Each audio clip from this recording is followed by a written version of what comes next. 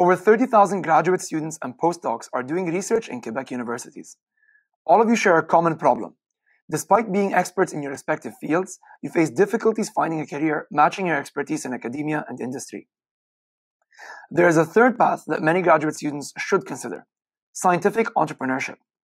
You'll learn how to bring your research to market and acquire entrepreneurial skills that will serve you throughout your career.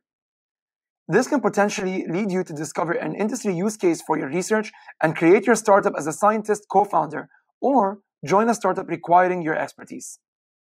The Fonds de Recherche de Québec is partnering with District 3 Innovation Center to offer scientific entrepreneurship training to all graduate students and researchers across Quebec. The program is offered online and is 16 weeks long. It requires a small time commitment of 3 hours per week. You'll go through 3 phases. Phase 1 is 2 weeks long, and you'll learn how to think beyond the lab and understand opportunities around your academic skills and research project.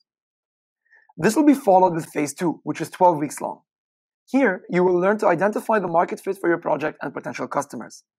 And finally, for Phase 3, you'll spend 2 weeks learning how to launch a startup. If you are interested, make sure to apply by January 27th. To find out more about the program, you can visit our website at qcse.ca.